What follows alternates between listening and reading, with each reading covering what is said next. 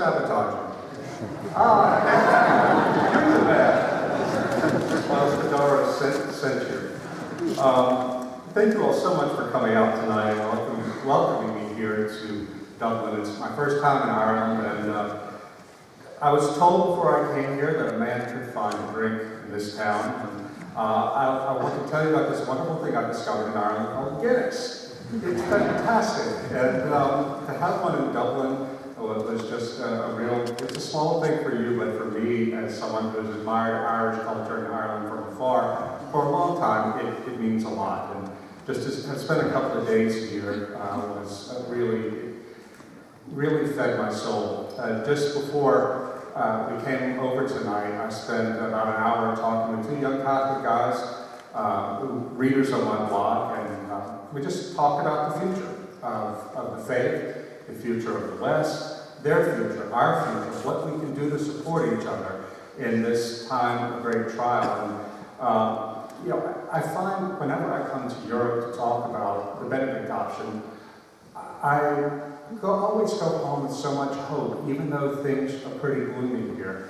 And I go home with hope because I meet young Catholics who are completely aware of the situation, but they want Christ anyway. They want the faith anyway, and they don't want to compromise about it. And to me, as an elderly person who can get cynical at times, as a journalist for almost 30 years, it just is a good reminder to have hope. That as long as I see young people, young men and women who have that kind of passion and who really want to do good and love God and serve others, it's just, I go home, even though I've worked really hard, I've been in Spain for 8 days, I go home energized. So thank you, Ireland, thank you, Brian and Ben, for what you gave me this afternoon. I'd like to say that you've made me feel right at home here in Dublin, but that seems to be a strange sentiment given what believing Christians are living through in this country. I've been in Dublin, as I said, for a couple of days, and I've heard several times some version of this sentiment. Ireland doesn't feel like home anymore. Certainly it's not the Ireland that I, as a sympathetic American observer, long thought it was. I watched over the past decade or so as the sex abuse scandal poleaxed Irish Catholicism. Despite these events, I had hoped that Fortress Ireland would be able to come through its faith largely intact. For so long, theologically orthodox American Catholics, many of course with Irish roots, looked to Ireland as an impregnable stronghold of faith. But the abortion vote confirmed my worst fears. And since arriving here on this trip, Catholics have told me story after story about the feebleness of the faith in Ireland and the demoralization of the faithful. One well-placed priest said to me on my first day, "The whole thing is going to collapse. Maybe out of the ruins we can build something that lives, but I don't know if we can," close quote. Well, I'm here to tell you tonight that yes, the whole thing probably will collapse, because it's collapsing all over the West, even in the United States, at a slower rate. And I'm here to tell you as a fellow Christian that we can and must build something that lives. I know that we can. It has happened before. There's no reason to be optimistic for the short term, but for the Christian, hope is not the same thing as optimism. I'm going to explain tonight why there is reason for hope. But let me be clear about one thing. I wrote the Benedict Option as an American Christian for American Christians struggling in American circumstances. I've been startled but deeply gratified to have discovered audiences for the book throughout Europe. The book is now in 9 languages. Though some of the Benedict Option will make particular sense only to an American audience, by far the greater part of the book resonates with the experience of Christian believers living all across Western Europe. In my travels meeting and talking with Catholics on the continent, I've observed that it is easier for them to read the signs of the times because they have lived through anti-clericalism and de-Christianization for a couple of generations now at least, sometimes more. The awareness of this is much more recent for the Christians of Ireland. You woke up one day to discover that your country was well and truly post-Christian. In America, we are slow to wake up to what's really happening in our country, but every single day with new passing developments like the thing John was talking about with the Catholic schoolboys in Washington, it is becoming impossible to deny that the United States is a post-Christian nation and becoming not just post-Christian, but anti-Christian. But there is a blessing in this. There really is. It's better to deal with the world as it is than to stagger on in a narcotic fog of cultural Christianity. I have a Southern Baptist friend in the States, Pastor Russell Moore, who has said that he would rather live in what we have now, knowing where we really stand, than in a comfortable cultural Christianity of the past that served as more of a vaccination against taking the gospel seriously than a spur to conversion. It is, as I said, it's better to deal with the world as it really is rather than live by comforting lives. Now, we believers, all of us, have the opportunity for deeper conversion. For those with eyes to see, the battle lines are much clearer now, and the insufficiency of half measures impossible to deny. In Ireland, the abuse scandals have badly damaged, perhaps even destroyed, the moral authority of the church. We've suffered through this in the U.S. as well. But even if you had not had these scandals, if we had not had these scandals, we would all still be in a grave crisis. As in America, the scandals have only revealed how weak the faith had become behind the facade of cultural Christianity.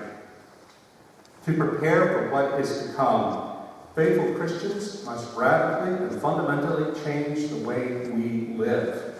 The old, conformist, cultural approach to the faith, it's worthless now. If you are not actively and intentionally Christian and living your life in a more disciplined way, your faith is going to die. Simple as that. There's no alternative left. I believe that Benedictine monasticism offers practical help for us Christians who are living in the world. I call the choice facing all Christians today the Benedict Option.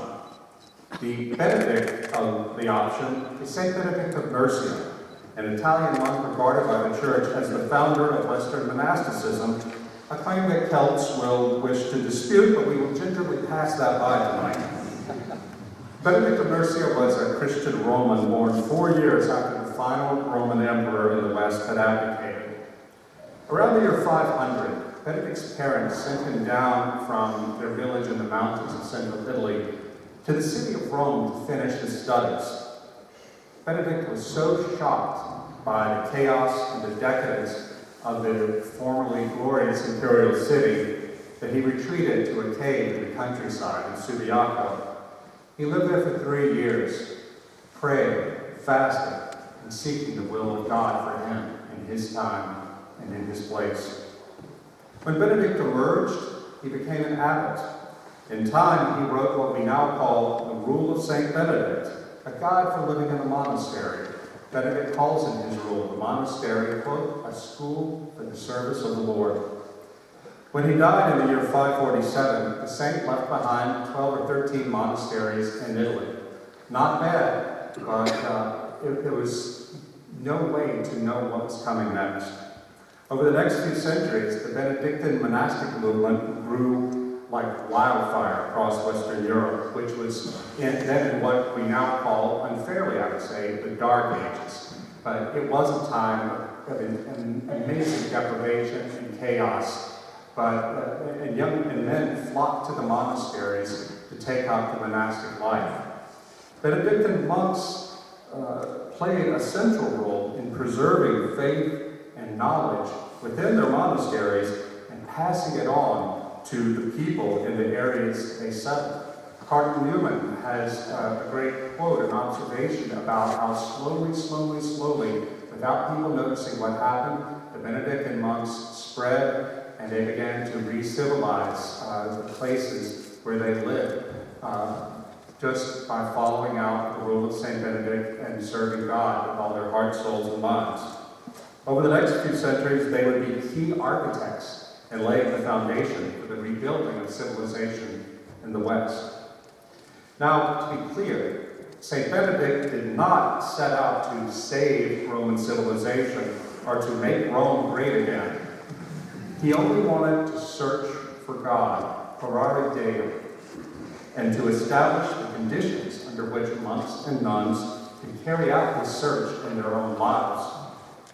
The rebirth of civilization in the West was an effect of that search, but it wasn't the cause of the search. In the same way that our civilization in the West is to recover, I sincerely believe it will be because we Christians who keep the faith put the search for God above every other goal. The concept of civilizational collapse is hard for most of us to conceive, especially living amid the relative peace and prosperity of contemporary Europe and North America. But that's what's happening. We can point to a number of factors, including a steep population decline, the migration crisis in Europe, gender ideology, and other manifestations of what St. John Paul II condemned as a culture of death. All these things add up to a widespread loss of meaning, of purpose, and of cohesion. Note well that the steep decline of religious belief in Western society is not an isolated phenomenon. It is connected to a general disintegration of institutions and traditions within our societies. You could say, well, how is this worse than what the West faced in the 20th century? We always adapt somehow, don't we? You'd be correct to a point. However bad the past was, the West still had a common spiritual and moral basis to return to. We could judge ourselves by how far we had fallen from the Christian ideal. The Bible, the narrative of the Bible, was a story by which we understood ourselves, by which we understood who we were and what we were to do, what we are to do. Now we no longer have that ideal. We have lost our sacred story.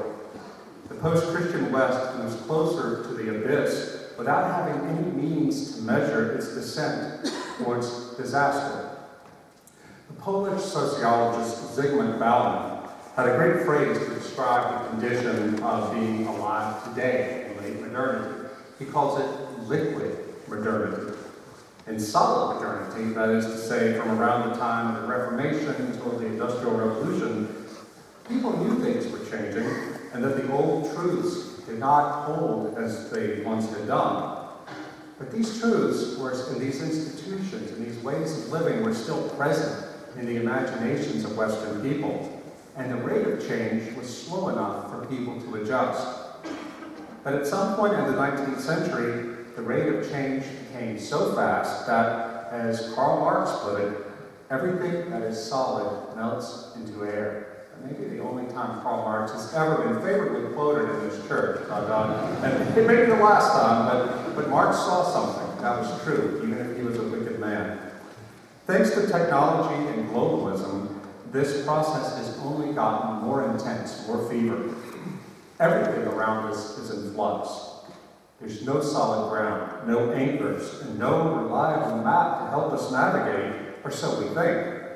Liquid modernity is, of course, closely related to relativism. That's another way to think about relativism, and the dictatorship of relativism that Pope Benedict XVI accurately denounced. We think that we're free to do anything we want, but in fact it is a dictatorship because we don't know what we should do. We have nothing to strive for except satisfying the desires of the autonomous self. Without roots to anchor it firmly in solid ground, a tree will be carried away by the raging waters of liquid modernity. In my book, The Benedict Option, I compare liquid modernity to the great flood of the Bible. And I say that the church ought to be an ark, not only for Christians, but for everyone lost in the flood and at risk for drowning. The problem is that the church itself is drowning in these same floodwaters. The ark has become leaky and is in danger of capsizing in too many places. Now, by the church, I don't mean only the institutional Roman Catholic Church. I'm talking about all Christians and all churches in the Western world and our institutions like Christian schools. Christian Smith, an American sociologist of religion who teaches at Notre Dame, finds in his research that the true faith of Americans is what he calls moralistic therapeutic deism. It's a big phrase, but it carries a lot of meaning. Moralistic therapeutic deism. This is a pseudo-religion that is a shallow self-help philosophy masquerading as Christianity and in fact parasitic on Christianity. MTD basically teaches that the point of life is to be happy and to feel good about oneself and to be nice to others. Everybody goes to heaven except maybe Hitler. And we should only ever consult God when we need something. He's like a cosmic butler who is there to cater to our needs. This vague spirituality is the ideal religion for liquid modernity because it amounts to a worship of the self. MTV Christianity is soft. It cannot withstand liquid modernity. It will sink beneath the waves. It's happening now everywhere. We cannot recover the meaning that we as Christians want and need without a return to a more authentic Christianity, a solid Christianity. And the Christianity we're offered in so many places today is too weak, compromised by spiritual mediocrity, compromised with a world that hates us, to make a difference. It is vitally important to learn and to live according to traditional Christianity, not just a set of doctrines, but primarily as a way of life. Primarily as a way of life. There is no alternative. Now, by traditional Christianity, I'm speaking very broadly of pre-modern Christianity. Though there are meaningful and important differences among Catholics, Eastern Orthodox, and Protestant Christians, today the most important division is not between the churches, but within them. The basic difference is this. Traditionalists, or as I call them, small O Orthodox Christians, believe in the authority of Scripture and, except for the Protestants, in the authority of sacred tradition. There is something outside of ourselves that teaches how to understand ourselves and which is an objective reality to which we must conform. Modernists, on the other hand, believe that authority rests primarily with the individual, and the faith can be changed as we need to conform to our perceived needs in modern times. This is why in the U.S. you'll find traditional Catholics, traditional in the way I mean, I'm not speaking simply of Latin Mass Catholics. You'll find traditional small O Orthodox Catholics, small O Orthodox Protestants, and Eastern Orthodox on the same side of issues like gay marriage and abortion, and modernists within our churches together on the opposite side. I don't know if this has ever happened in the history of the church. Well, the life of a Benedictine monk is one of order and structure. In his famous rule, St. Benedict, as I said earlier, called a monastery a school for the service of the Lord. The purpose of the monk's life is to restore the brokenness within himself and in the world by growing in unity with Christ and with his brothers. This is what in the Eastern Orthodox tradition is called theosis, sort of in-godding. The more we die to ourselves, the more we live in Christ. And this is not an abstract ideal. This is something we accomplish every single day by the grace of God through prayer, through reception of the sacraments, through repentance, and so on. And in this way, our lives must be constant spiritual training. Conversion is not something that happens once. It's a way of life. Pre-modern Christianity teaches that all reality is ordered and given meaning by Jesus Christ, the Logos. We must order our own lives to that reality as revealed to us in Scripture and most of all in the life of Jesus Christ. Christ entered human life in order to regenerate it and to bring it back in harmony with sacred order and so that we can live forever in the presence of our Creator. In writing this book, I spent a week at the Benedictine monastery in Norcia, the birthplace of St. Benedict. Father Basil, a monk who lives there, told me that, quote, a monk enters the monastery knowing that finding order doesn't come easily. You have to fight for it. You have to work for it. And you have to be patient to achieve it. But it's worth it because that order, as it comes from God, gives us peace. The monks discover that order through regular prayer, through the spiritual discipline of worship, of fasting, and of reading scriptures.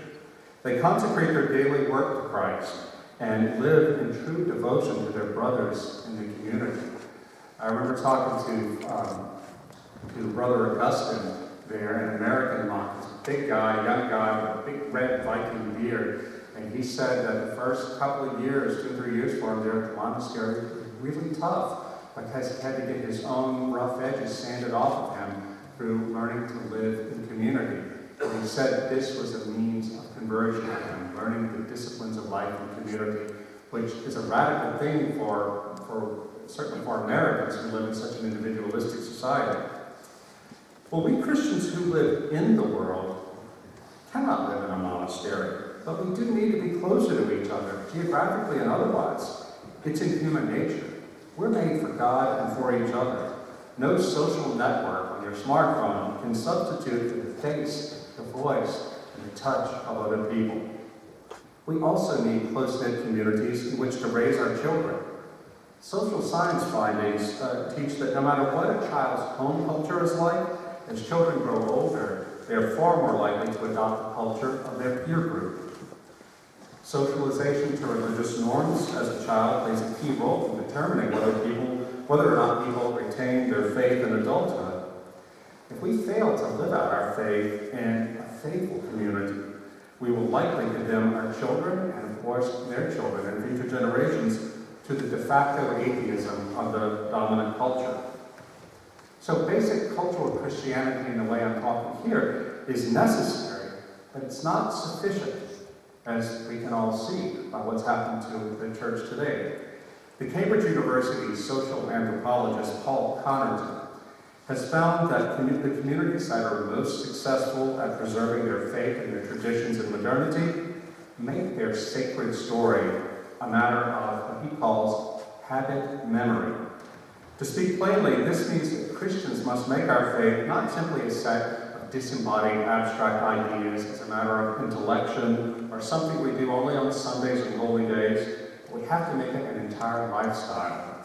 All the traditional Christian practices of prayer, worship, and life, and Christian life, festivals we undertake, everything we do as families, family meals, all of it serve the deep purpose of making our faith incarnate. We have to recover them if we're to survive as a Christian people. These traditional practices constitute a kind of liturgy of everyday life. The liturgy is not only what we attend on Sunday at church. Broadly speaking, a liturgy is a set of practices that train us to desire what is good. In this sense, Benedictine monks make their entire lives explicitly liturgical. The monks have never lost that connection between the body and the spirit. In my book, I talk about how the basic Benedict Option idea applies to various areas of life, including politics, education, work, and family life. How would you change your life if you believed that the pursuit of holiness without compromise was the most important thing in your life? Everything else had to come second to that. That's what the Benedict Option asks us all to think about and to act on. Again, we Christians who live in the world, we're not monks. We're not called to the monastery. But we're going to have to live more spiritually disciplined and, in fact, yes, more monastic lives if we want to live as Christians and want our children to live and our children's children to have a chance. We can't create heaven on earth or recreate the Garden of Eden. Put out of your mind any idea of recreating utopia or this false nostalgia. It's not going to happen. But we're going to have to live lives that in some real sense are separate from the mainstream and ordered by a different vision, an older vision, a sacred vision, a vision that nurtures a culture of life, not of death. I believe that we Christians can best serve the world in the current crisis by showing it a better way to live, a more humane way to live, a more charitable way to live. Pope Francis says that Christians have to go into the world and serve it. He's absolutely right about that. But we cannot offer the world what we do not have. Before we can go into the world as missionaries and evangelists effectively, we Christians must go much deeper into the mystery and the truth of our faith, into contemplation, to recover our roots, and to relearn the practices of everyday discipleship. I gave a talk once at an evangelical university in the U.S., a really conservative university. It had a full room. It was a wonderful crowd. And I was given a series of lectures about the Benedict Option. And in the first one, I talked about the importance of spiritual practices, of habits, in forming ourselves as believers. In the Q&A, a young woman stood up and said, "Sir, I don't understand what you mean about practices. Why isn't it enough just to love our Lord with all our hearts, like our parents taught us?" I said to her, "Oh, we absolutely have to love our Lord with all our hearts, but if that love is going to mean anything, it has to take concrete form. We can't just hold that emotion there and make faith about our feelings only. It has to have form." And that's where the habits and the disciplines come in of the Christian life. I talked a little bit more about that, but she didn't really understand what I was saying. After the lecture, a professor at the college came to me and said, "You know, the way that young woman feels, that's the way 99% of these kids here at this conservative evangelical college, that's the way they think. They're the products of youth group culture and, of course, American culture, where everything is about emotion. Everything is about relational, your relations with other people. Everything is about Jesus is my best friend." And when they go out into the real world, the first time somebody says to them, "What Christians believe is mean," they collapse because they have not been trained intellectually or formed by spiritual disciplines to give an answer for why they believe what they do. I am discovering, though, that young Christians, like the Catholics I mentioned earlier, are not willing to surrender to the dead culture of materialism and selfishness around us, but they want to find a way to go against the mainstream of liquid modernity. I'm finding, too, that many of them, more and more of them, are sick and tired of the spiritual mediocrity all around us.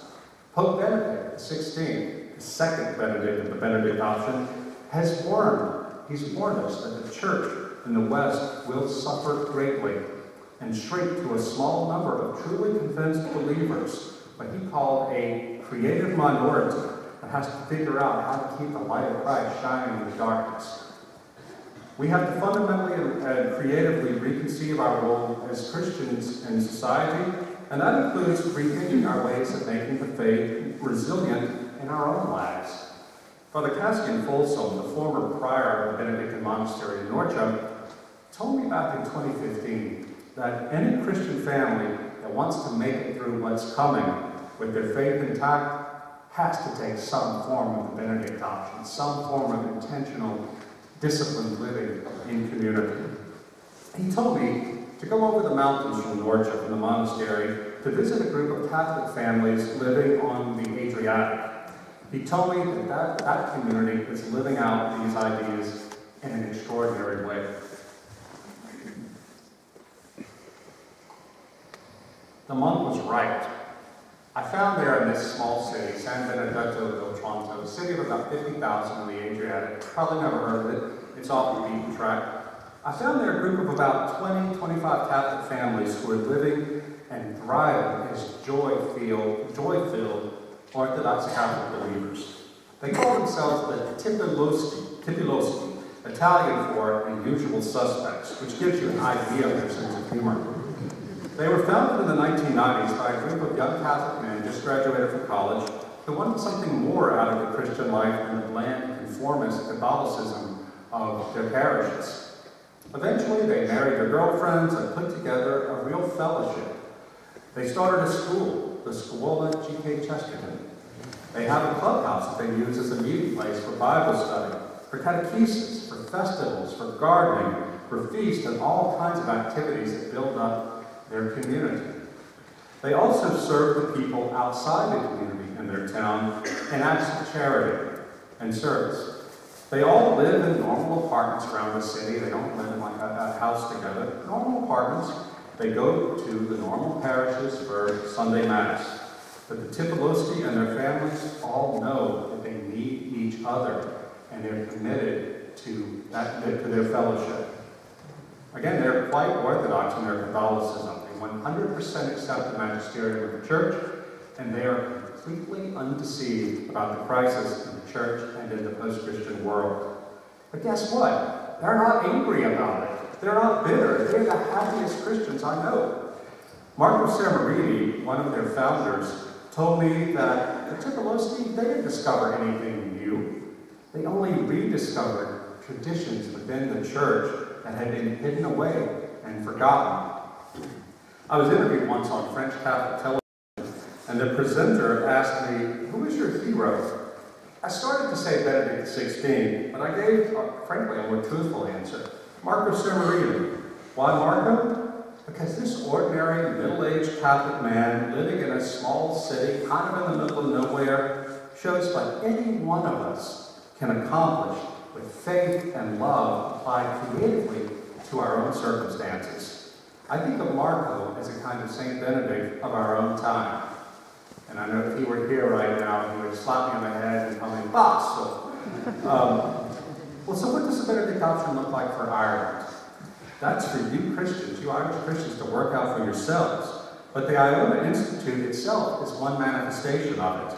It seeks to keep visible another way of thinking about the world, especially with regard to such matters as marriage, the right to life, church and state, religion and society, and other things that the elites who rule us would rather that everyone forgot about. We have to keep bearing witness no matter what it costs us, and the Iona Institute does that. In my book, I do offer practical suggestions based on principles in the rule of St. Benedict. This is not just an airy-fairy book of theory, but I went around the US and even to some places in Europe to get real-life examples of what people like you and I can actually do. And I give examples drawn from the experiences of contemporary Christians, not just monks of the 6th century, people like Ticolosti. But I don't offer a detailed program or a formula. I'm more interested in provoking creative discussions among communities of Christians, local communities of Christians in particular places. The Benedict Option proposal is not so much an answer as it is a framework within which local communities of Christians can talk about their own particular challenges within the framework of the crisis engulfing all of Western civilization, and talk among themselves how they can meet them right where they live. You in Ireland know from bitter experience that the institutions of the church cannot be relied on to teach, to defend, and evangelize for the Catholic faith. It would be a fatal mistake to sit back and wait for the institution and its leaders to get their act together. Let's pray that they do and support them when they do the right thing and make the difficult choices. But in the meantime, faithful Catholics must act themselves to catechize themselves and learn themselves about the faith and their children. They must act themselves to deepen their experience of faith through prayer, through sacraments, through going on pilgrimages, through Bible reading, embracing traditional spiritual disciplines. And they must act to create small groups and even local institutions of their own through networking with other convinced believers within which the faith can thrive in these difficult times. Think of all the information available to us, all of us, online today. Think of all the books we can now get through Amazon and all the opportunities the internet affords us to find each other. On my first day in Dublin, I met an American expatriate who lives here in County Kildare, Brian Collar. He's an Orthodox Catholic who writes a great blog called Restoring Mayberry. It's about learning how to live in rural Ireland, embracing its traditions and celebrating them. I've been reading and learning from Brian's blog for years, even though we never met until this past Saturday. I think Brian is in the room tonight. He said he was going to come tonight. If he's here, I hope when we finish that some of you will get to know him. There are marvelous opportunities for friendship and collaboration with people in our own backyard that we may not have ever heard of. We can get together and build new things together. I was thrilled to learn just last night that homeschooling is a phenomenon in Ireland. Homeschooling families can come together to create co-ops and to share the teaching load and to build communities for the kids. My wife used to be a full-time homeschooler, And now she teaches at a hybrid Christian school that combines classroom instruction in the morning with home instruction in the afternoon.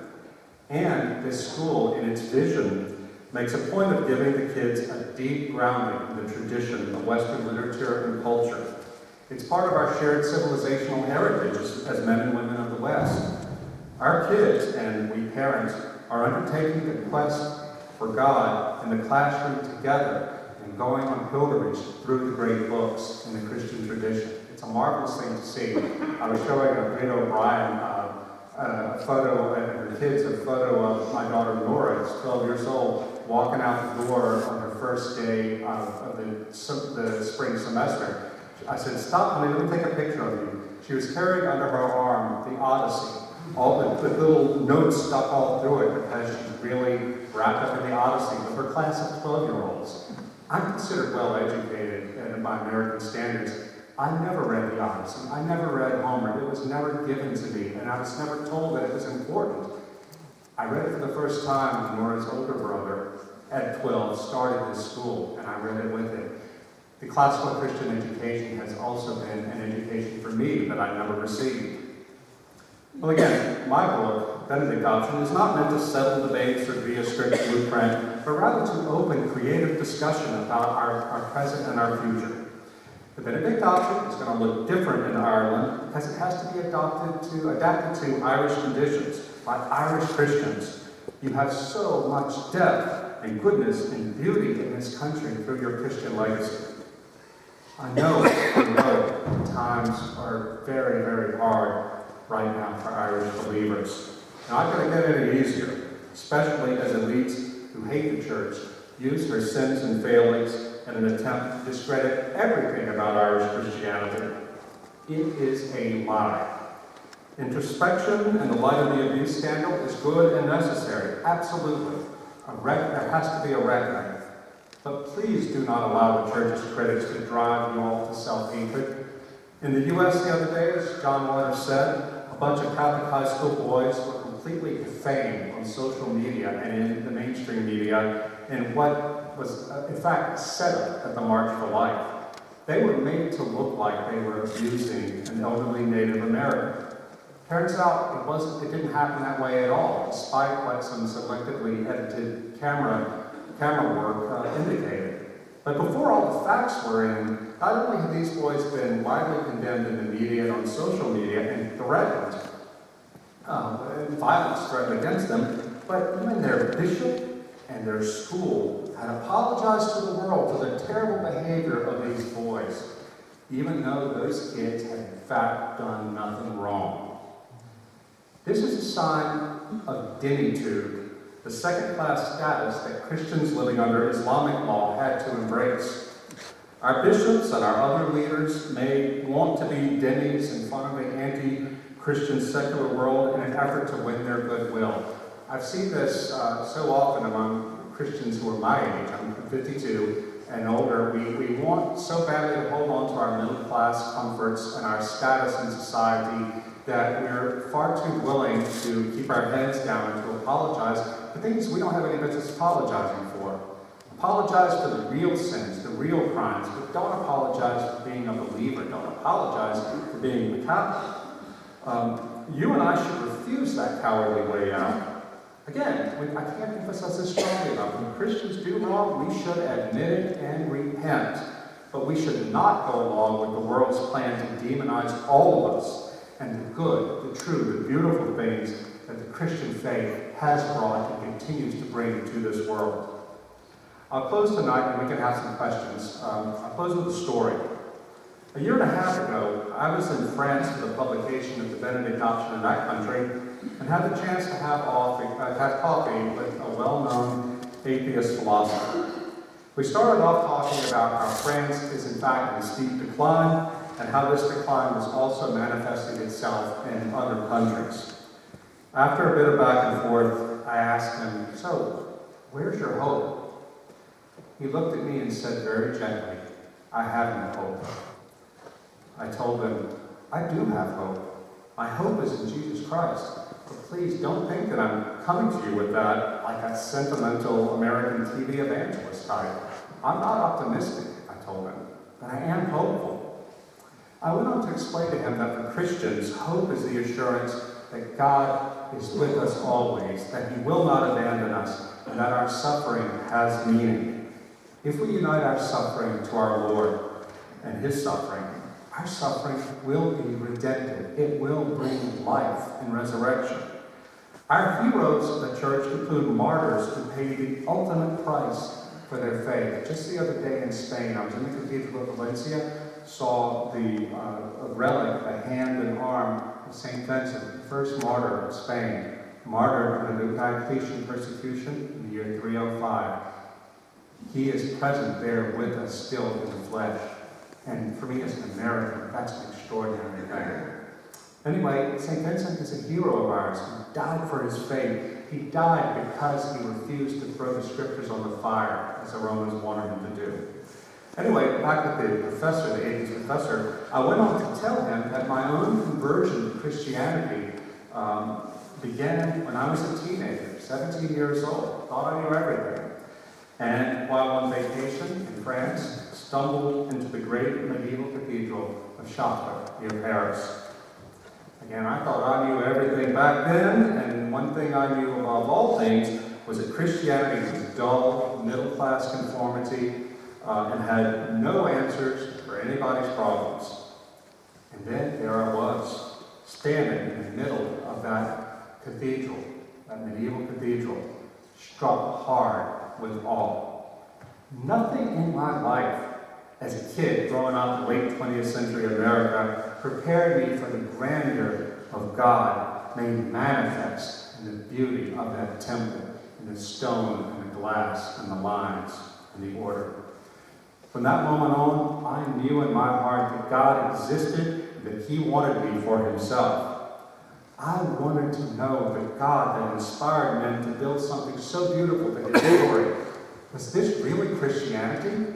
This was not any Christianity I'd ever been exposed to, but here was the evidence that there had once been a Christian faith and men who believed in it such that they had erected a temple like this to the glory of the Christian God. I did not walk out of that church as a Christian, let me say, but I did leave there searching for God. I was on a quest. It was a long, winding quest through university, and it brought me to a full conversion a few years later. It started, though, with a shocking manifestation, a life-changing manifestation of God at a French cathedral, of all places. God is all around us if we only train our eyes to see. I told this to the philosopher that day. He looked at me thoughtfully, in fact, I think with compassion. And then he said, "That's good for you Americans.